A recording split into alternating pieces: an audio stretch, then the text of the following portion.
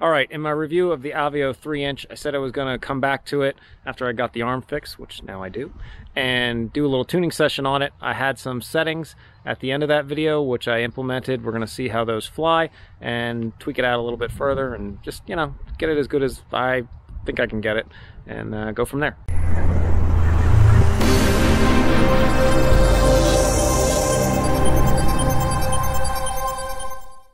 So before we get started on this one, let's take a look at the DVR footage from the last time and then those settings changes, and then we'll jump into how that looks on the flight footage for this. Video reception looks decent. Let's see how the PID tune is. Looks alright.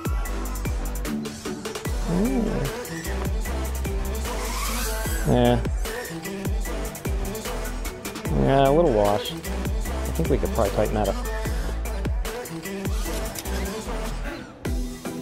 Tighten that up a little bit. I have these gold line batteries on here. I put it on a 2S charge rate, but I don't know, it sags like crazy.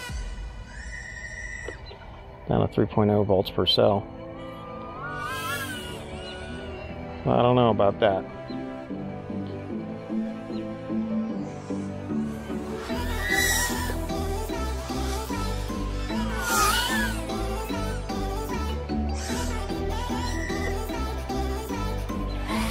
Yeah, I think we just work on the wash a little bit.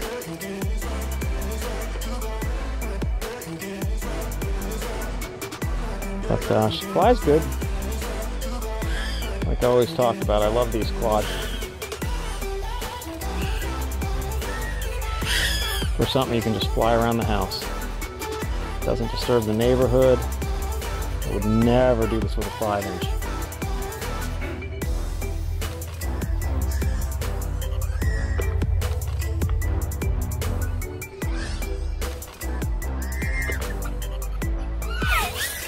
Oh.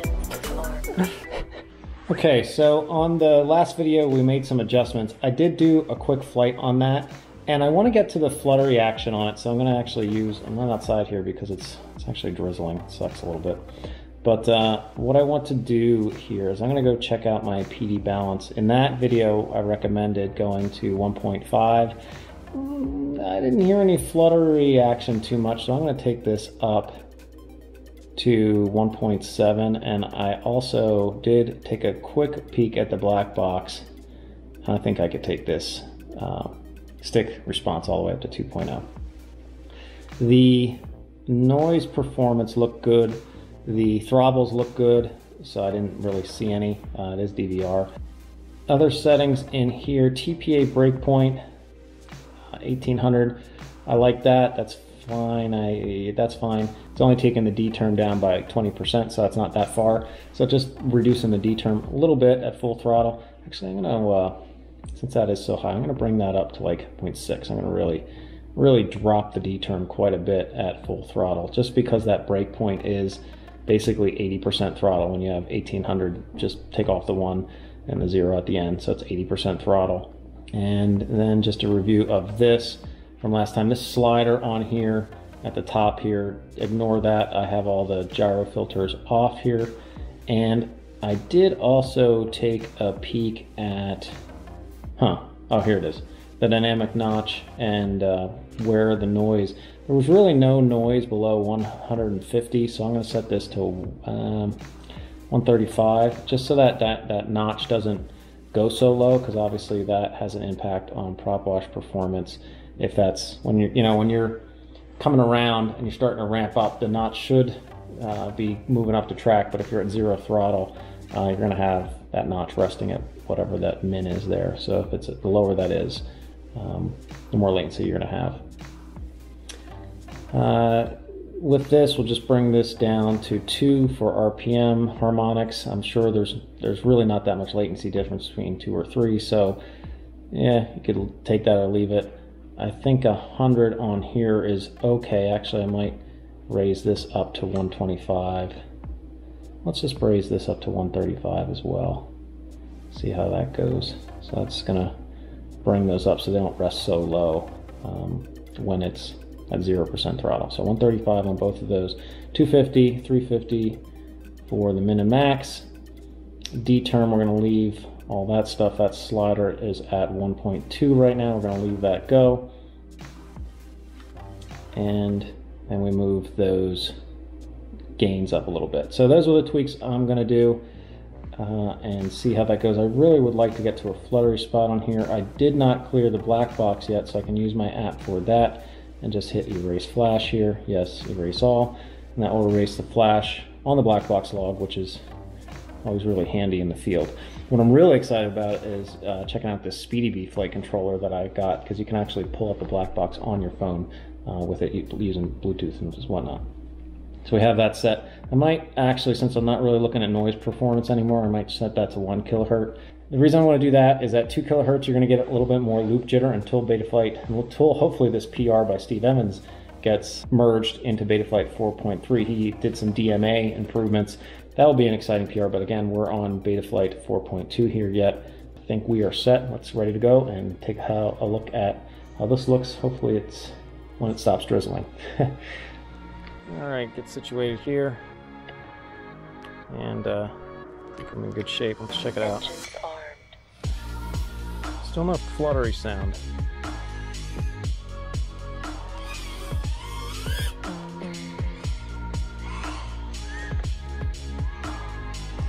Seems all right.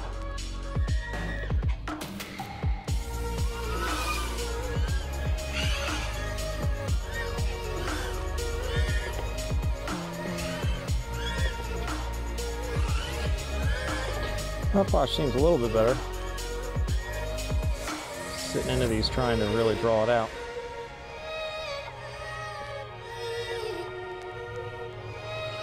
Yeah. I mean, it's still there if you try to... How you can raise it out the most is you flip around and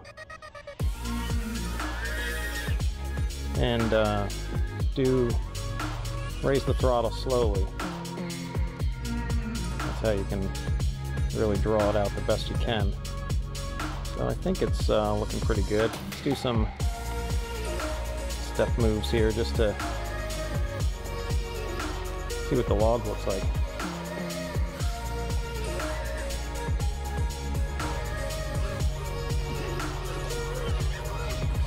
Do some. And like I said with the throttles, let's check that out. I'll show you what that looks like. I really don't see any, so.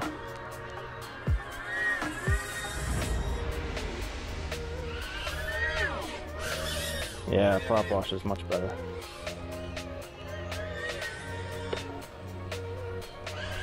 Yep.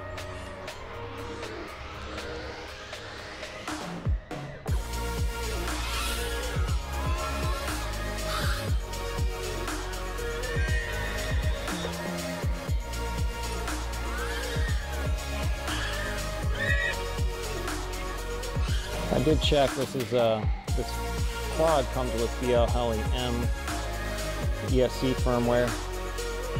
It's running 24 kilohertz, so I wanted to check if it was 148. You know what's interesting with BL Heli S? There's so many variants anymore. It's kind of hard to even know what firmware you're running. But it's 16.9 and it's set to 24 kilohertz, which is what I wanted. Yeah, I mean, there's still some prop wash.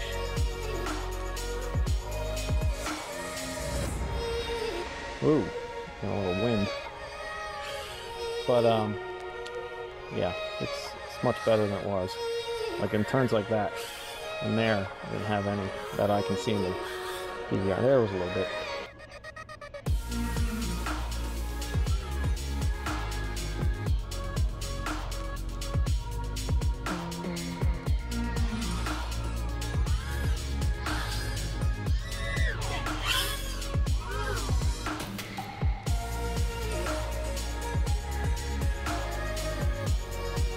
Hit that stick a little bit up there. Since it's all grayed out, man. Woo.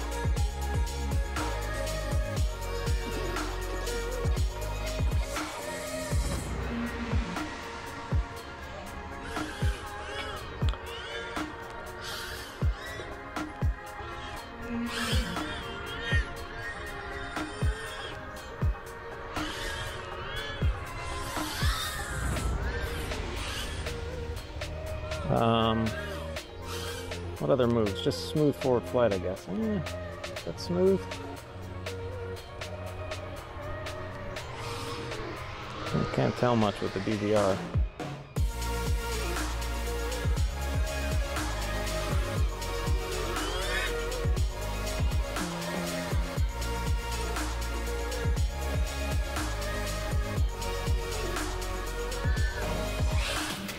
Kind of hard to see everything in black and white. It will be so nice once we have this in here.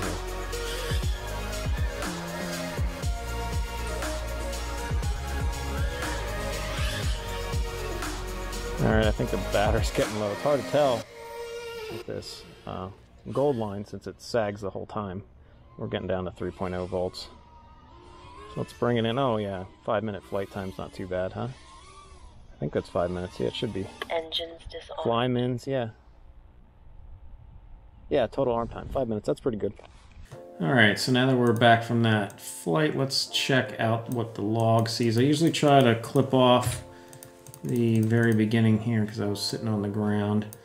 Right away, I'm seeing that it's a little much for the noise level. If I look at my gyro noise, so trace setup 0 here, and I go to my gyro scaled, you're going to see that first of all that the logs cut down here, or the spectrograms cut down because I was at 1K sampling, but there's really not much noise below 200 hertz. There's a lot up above that spectrum area. So when we were setting these notches down to be down here, that's really not too bad. So one of the things I want to try with this is going into the configurator, and normal conventional wisdom or thoughts are that your dynamic notch, since your RPM filters are handling the stuff up high, to set this so it tackles the stuff down low, but there's not a lot of stuff down low. So you can see 350 on here. If I go back to the spectrograph,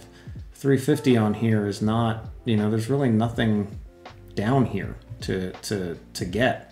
It's mostly up higher in the spectrograph. You can see 350 is right here. There's really nothing. The peaks really start around the 400s. Again, if I go to yaw, same deal. So a lot of cases for the smaller quads, I kind of break that rule of thumb a little bit, and I will go in here and set this up. Now I have a log from before. This is the flight that I didn't show you.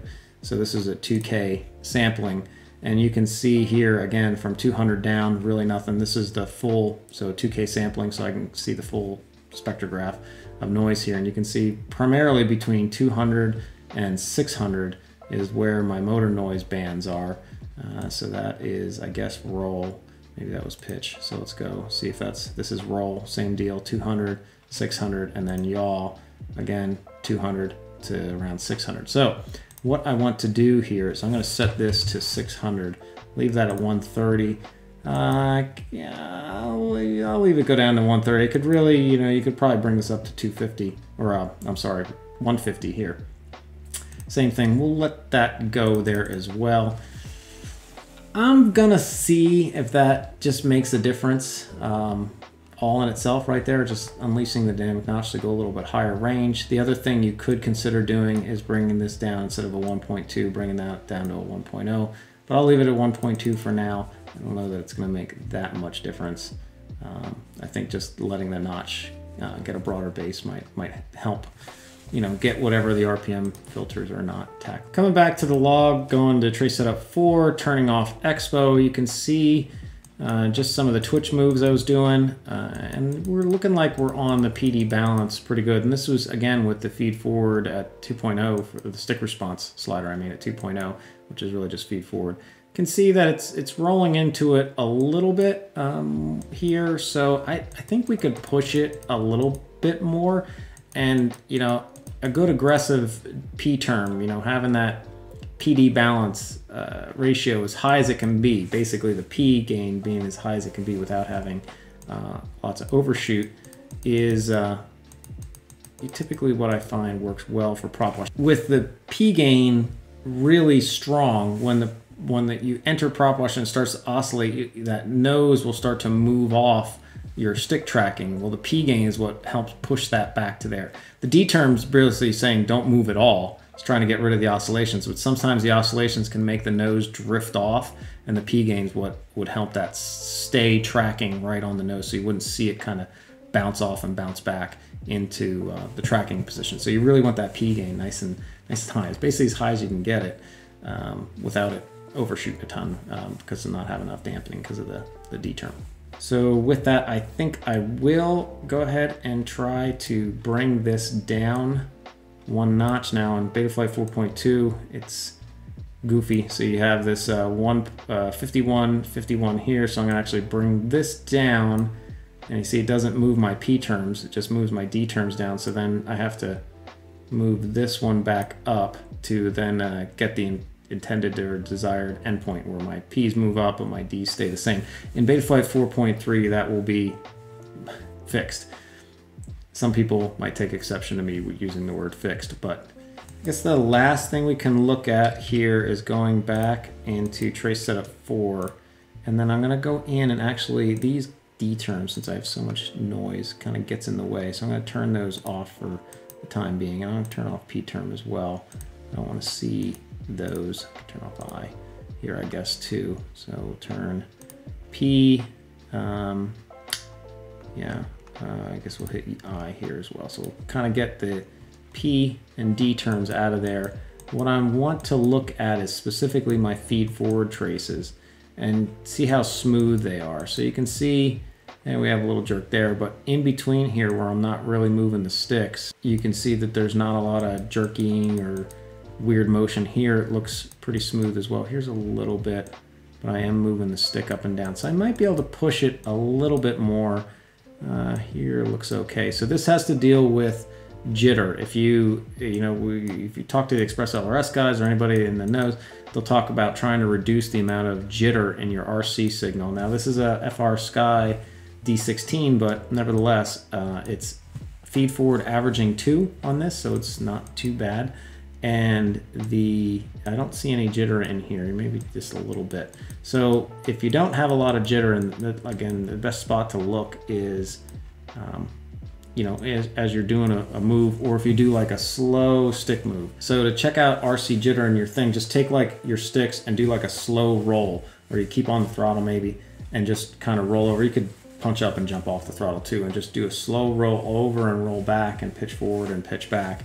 And then again, look at these signals to see if you start seeing that spike up a lot. If you do, then this next part you can't really adjust. But since I don't see a lot of that stuff, it's not in the GUI yet. It will be in Betaflight 4.3 up here. There's a feed forward boost. So for now, I'm gonna go into the CLI, type in get FF, and then I should be able to see it right here. Feed forward boost factor, and type in set feed forward boost. I'm going to change that to 25. Anywhere from 20 to 25, or anywhere from 20 to 30, you might be okay. Anything above 30 is you'd have to have a pretty clean RX with a little bit of hardly any jitter to make that work. So the reason I'm doing that is right here I'm on stick response all the way up at 2.0. Now I could come off the sliders and start typing in numbers, but I really like to use the sliders. So that's as high as it can go. How I can get a little bit more out of it is setting feed forward boost to higher value. Now, if you have a lot of jitter, that's going to cause jitter issues, but feed forward boost does make a significant impact of when the feed forward starts to boost up. What you will see with higher amounts of feed forward boost is that you will come into like a move like this, and you'll see this where the feed forward starts, it will be out here further, a little bit farther out. So we'll kind of get this signal a little bit more advanced of the P term, and obviously, get your tracking a little bit closer to your sticks if that's what your goals are. And it also will reduce motor saturation a little bit, since it will kind of get a jump on it, won't wait as long to start to push the motors. And if the motors can spin up kind of over a longer time frame, then they won't have a tendency to saturate where you're just going from like 0 to 100 and hardly any time. You can kind of get them ramping up a little bit quicker. Okay, so with that, let's do a final flight on this and see how it looks. I probably, at that point, I'm good. You know, you can noodle with this stuff to your heart's content, but I get to a spot where I'm like, yeah, that's close enough. You know, that prop wash previously was pretty good to me. So I can always draw out prop wash. It's not like I can ever not do that. I don't know. I've flown a lot of different quads from a lot of different people, and I can always draw it out. So there's no tendency to say, well, I want it to be completely prop wash free. I just want it to be pretty minor, where you really have to be thrown into a move to draw it out, because typically in my flights I'm not drawing it out like that. It's only when I'm kind of doing tuning when I draw it out. So I want to get it to a level that's obviously not completely prop wash free, because I don't really think that's possible, versus just where it comes out all the time just at normal flights. I want to get it to that spot where it's, you almost have to draw it out to really see it. Okay, I'm going to make this fairly quick flight. Engines armed. Seems like it's, because I want to see how the noise looks.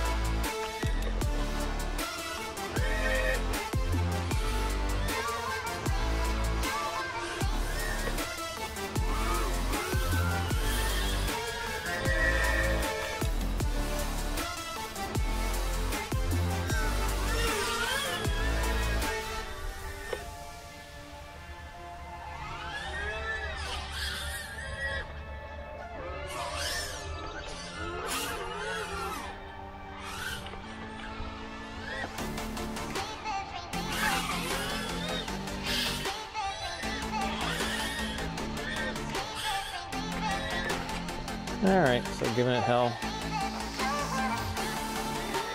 I think you just, a lot of times you just get to that mechanical limit on prop wash. You're just not going to make it any better. Or at least I don't know how to make it any better. So if anybody knows a better way, you let me know. It looks pretty good.